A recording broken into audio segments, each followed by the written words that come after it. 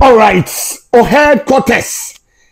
Menya Jimakonya Kessie and Sunday Bepia Opiano. Manoma special good morning, good afternoon, good evening because Opia and in the time, country beer and in the time. Now, Menya Transeno Asante Kotoko Sempa Anna Airpoint Babia Opiano. Odiane say over subscribe to the channel. Now we'll put you on your notifications. Send you pay any updates about the biggest football club in Ghana. Asante Kotoko team no. Ubenya biatie the Kotoko team no. Nyamianta Roma things are getting better. Quality players ever good decision. Any plans for the club ever.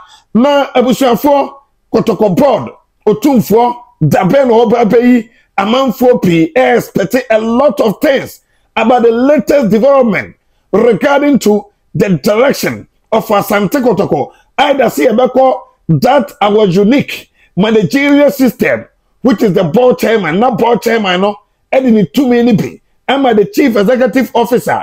Now I must steer the affairs at the Ama club. And as a Kotoko, continue with the interim management system. It comprises with of Nana Pinkra, Aye Akwesiawa, Opina Fersen Newton Dasubri, Mamin Fantuja, Ese Akwesia Pia, and a Dr. Prosperity Ogum. And I say, Omuneba to Asomania Transi, made a whole P. Bro. Now, what a tidin be what a tidin be what a Dr. Oforisapon, Aya Yania Papa, Kwame Despite, Niniano, what Ledin, what a Dr. Kofi Aban. What Mr. Kwesi Bropedi, what Dr. Kwame Che, Otiana Kandrodi, what Golden Boy, Abdul Razak Di, Edruba Binon, what Georgia Free, Matramakwe Polom Palamsem, what Nidin, what Obiti say, Sami Tuga, Samuel Sako Fonka, what Golden Boy, Abdul Razak, Opokuntimo, and a lot of names. Edruba Binon, maybe we see Chida. Ebimo say Opina friends Canadian Japan, a lot of names and what it regarding to the board structure Otumfuo His Royal Majesty Otuo Krawe Rengomaso Osi Brekete Bantama Krotia Kotokoyana Dia Ebe Nemi na Abusha from a patron listening to this exclusive regarding to the board of directors of Asante Kotoko Timino Abusha from a patron Tieni Epa Kotoko Podwa His Royal Majesty Otumfuo Ose Tutu Ababio Kotoko Yana Dia Anche Otumfuo and the board no Babon Treno Dia mean say can still Yebenya na apinkra kwasiawa ono and as I say or the IMC nano ono and as I say the recruitment of Asante Kotoko omo negotiate we are on the be cash aya hon and no yes na apinkra kwasiawa will be part of the new board structure Otumfuo edebeba na pinkra kwasiawa ebe wo board no so yes Dr. James Akwesi apia enso ebe wo board no so although say Omumeye the key figure of the board of Krana Omeye part of the 12-member board Otumfuo edebeba no eno ay latest me second on the Kotoko board na already ne pato tienie obiti say Samuel Osekofo any George Efrie Abushafo Amoshe na mutie name of the Ponte TV on YouTube report to me second and it said George Efrie any Osekofo they are the likely people say emu baako and the baba the chief executive officer and the ama Asante Kotoko if only say Otumfuo Ponte the board ni we are irrespective of any power baba no yes say Osekofo ne nkasa yemu no ekọ enim ye pa to become the chief executive officer for Asante Kotoko team no abusuafo amadi Kotoko atiate no unse Osekofo came closer edru mile bia na Dr. Kofi Kodia Sapon opayine friends KK Sapon ebe fa Kotoko team no Osekofo were close to be named but interview bi and a course and amasade no enti happen enti report me gada and nano pay and na Baby, I me free piano. Name of the Ponte TV, they say, Osekofo is closer. SSA, APR, Otumfuo, and they mean the board, we are.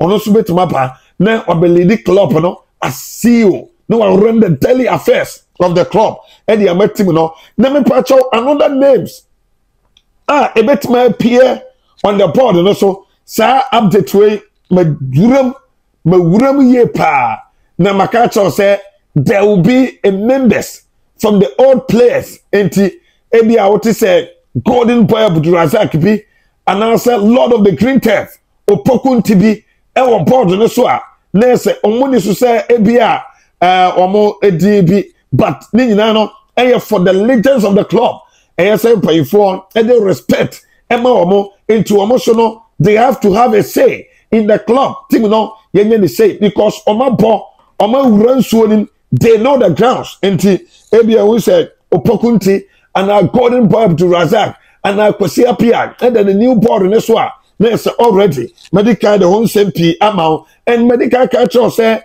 the old administration yasim painful one no majumano it was very impressed yase eso Otumfuo ni eso Kotoko supporters any over this there opini brobe otiase opini J-shop my main fan to John say painful be et send Dr. Kofia Painom yase obajumano na special and painful near so ho and painful impressed about their performance as a member of the previous board abano and painful any no and so update eba na Dr. Kwame Cheba for still yes sister say we nyai Kotoko echiri di o ono so lobby papa or lobby ese wonya Kotoko obesa ba peye Dr. Kwame Chei enso gusu pushi but Dr. Ofori Sapon as it stands now ono na di no and that's so ono na di no eye likely ese Otumfuo ebe podi di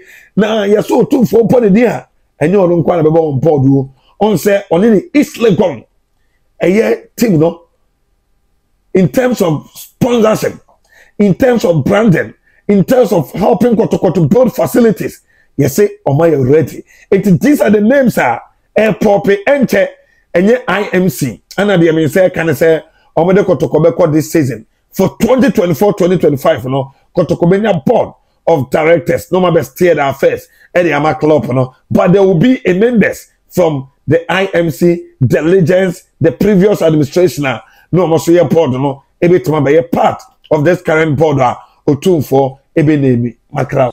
Yes, headquarters. Menat say North America, Canada, America, Niade, Obia chain, the best. A new booster, say, up take over. If we are seeing the borders, or may wolf Obia to Aguso, a universal mister,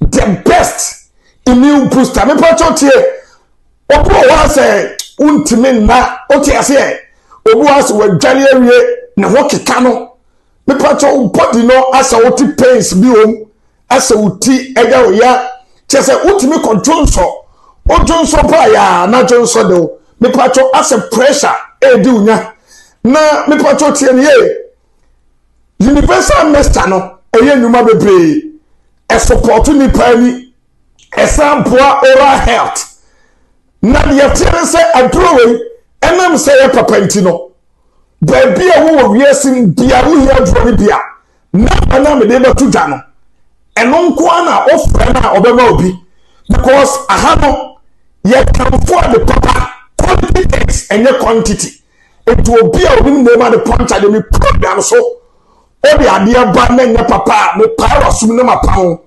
Nemom universal mister dear ye tuwe and ya swansa.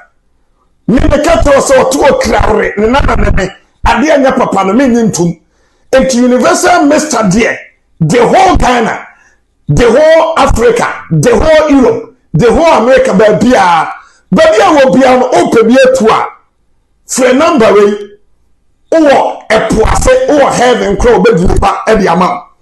0533 00 7997 0533 00 7997 0533 00 7997 Universal Mister Yaswan in terms of immune booster, the whole Ghana, the whole we are say currently as I see universal mixture and a teso currently so see and now good Toby Nesore.